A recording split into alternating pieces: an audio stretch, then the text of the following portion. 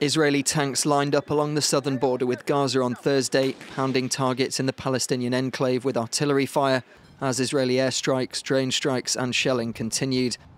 This Palestinian family's home was destroyed overnight. They returned to what was left of it on Thursday morning. صارت الشباب تزعق في الشارع اخرجوا من بيوتكم برج هنادي بده ينقصف احترنا شو نعمل طلعنا زي ما كنت في البيت اللي هو صار قصف انا صرت اعيط صرت احكي لماما الصواريخ صاروا في قلب بطني من كثر ما كنت خايفه. The Israeli military says it has struck Gaza more than 600 times since Monday evening, while Hamas has fired over 1,000 rockets towards Israel. Israeli troops also amassed along the border on Thursday in preparation for possible ground operations in Gaza, a move that would recall similar incursions during the Israel-Gaza conflicts in 2014 and in 2008 to 2009.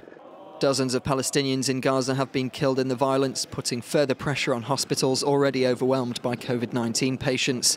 In the city of Khan Yunis in the Gaza Strip on Thursday, mourners marched through the streets carrying the bodies of an 11-year-old Palestinian boy and his 13-year-old cousin, killed on Wednesday after an Israeli airstrike hit near their homes.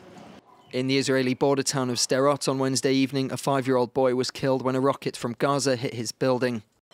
It's very, very difficult to live under these circumstances, and the government should wipe out Gaza, once and for all. With concerns about the conflict spiralling out of control, the United States is sending an envoy to the region, yet efforts to end the worst hostilities in years appear so far to have stalled. Well, Israel's